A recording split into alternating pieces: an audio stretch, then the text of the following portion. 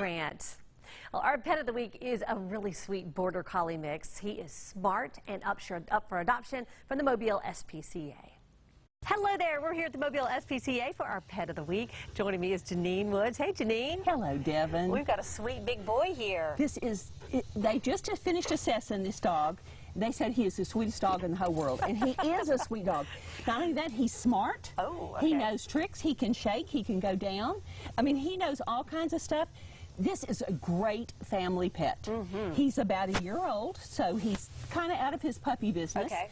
He is, I believe him to be a border collie mix. Oh, okay. And he is just... This is a great dog. Yeah, he's a happy dog. He's been wagging his tail. Happy dog. When we came over here for the segment, he got on his back and put his little feet up in the air. So he is going to make a family a great pet. He's a good boy. His name is Recon. I don't know if I said that or not. He was with a family. He was adopted originally from another shelter.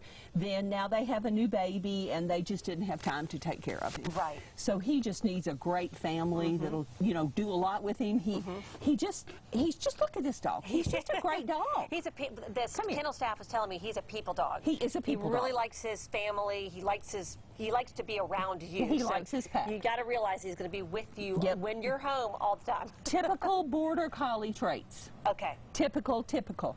He's going to be right with you. He's probably going to hurt you a little bit, but it won't hurt you. No. You'll be all right.